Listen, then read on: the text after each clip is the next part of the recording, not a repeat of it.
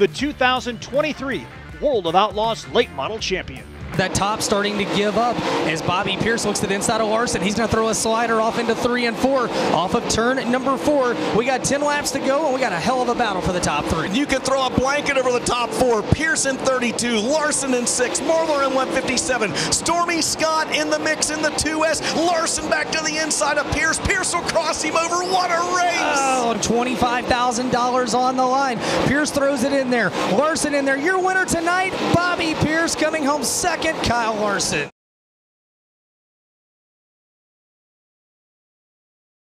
Drive it back down to the inside. It'll ticker Feger side by side. Winger Little side by side. Burwell Boyd side by side.